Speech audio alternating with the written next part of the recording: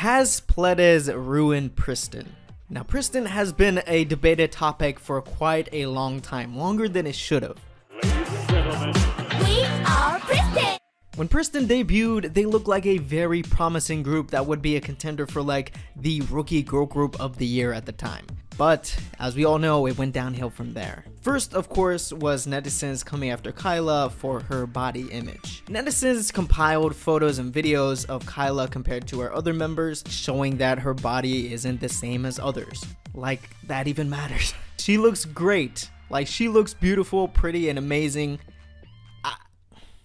Alright, let's move on. When this became a bigger story, this is when Pledis got involved. And I think this is definitely where Pledis messed up big time. So as we know, Kyla went on a temporary hiatus from promoting with PRISTIN.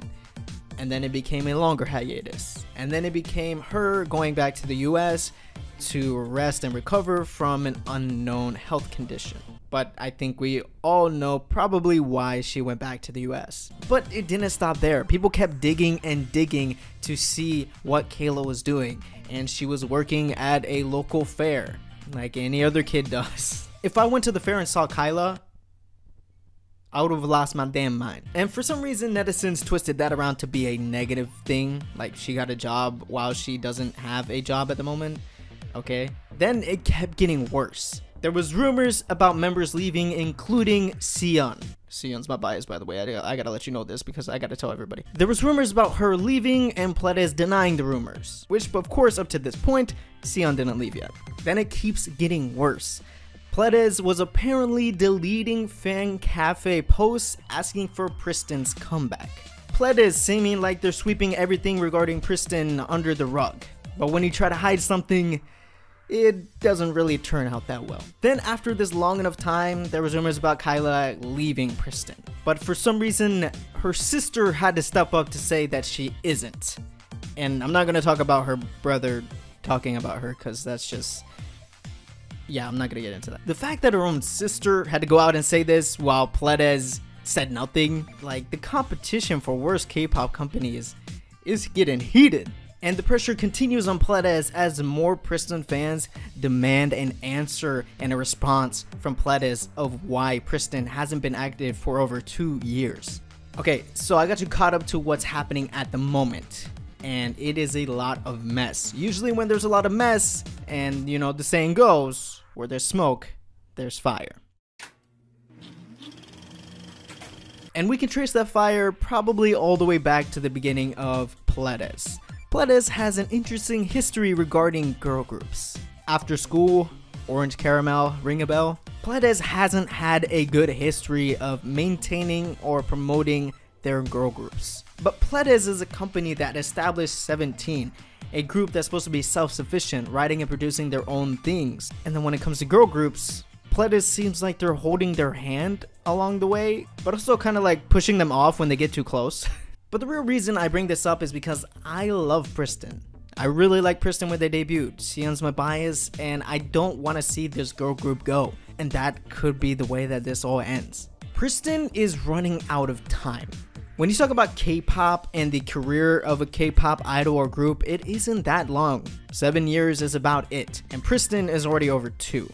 But it's much worse when you don't give that group activities. PRISTIN V, yeah, but I think maybe that was a test for Pledis to see like, okay, if PRISTIN doesn't work out, we can go with PRISTIN V. And then maybe change the name so everybody forgets how terrible we were to PRISTIN. PRISTIN is definitely running out of time, especially for girl groups. The longer you wait, the worse it gets. For me, Pledis has 2 options. Either act like nothing happened and then let PRISTIN die slowly, end it soon, or the other choice is have them come back and act like nothing happened again. Why is there a lot of acting like nothing happened? It's such a waste because Pledis is taking a loss here. If they don't have this group promote, they're taking a huge loss. Time, investment, money, everything. They trained PRISTIN to debut and become a successful girl group so they can make money from them. That's how the company works. That's how K-pop works.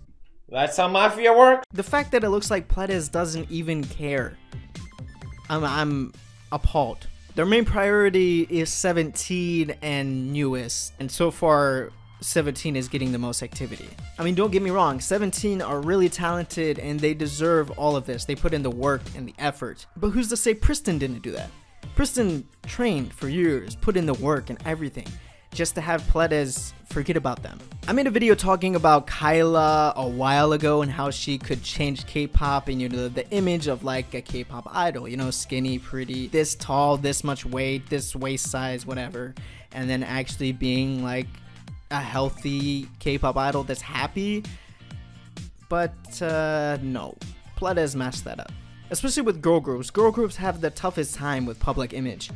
They get critiqued on every single aspect of their look. And if Pledis actually stood behind Kyla during that whole issue, then PRISTIN would still be here today promoting and releasing all kinds of things. But Pledis was scared off by what netizens were saying about Kyla, making them act like it was a mistake to debut her. But it wasn't. Pledis wouldn't have debuted her if they didn't think she was ready or if she would have been successful. So this is what I think the future of PRISTIN will be. Pledis is going to continue to ignore everyone talking about PRISTIN, and then hopefully they get a comeback soon. If they don't get a comeback soon this year, I'm scared to see what happens to PRISTIN. PRISTIN will probably break up into sub-units like PRISTIN V and then, you know, promote as another name or something. Because Pledis doesn't want to take a complete loss with PRISTIN. But I really hope that doesn't happen. Pledis, if you're watching this, give PRISTIN a comeback now. Or else it's going to be a huge mistake on your end. And people already don't like the way that you treat your artists. I'm just saddened to see what happened to Kyla. I'm just saddened to see what happened to the whole group as the result of lack of loyalty and support by Pledis. But I have hope. The reason that they haven't been around this long is maybe Pledis is trying to work this out. I hope it all works out. All my highs out there, stay strong. I really hope PRISTIN comes back this year. And I have hope. I have hope. Nothing's all doom and gloom here. I have hope.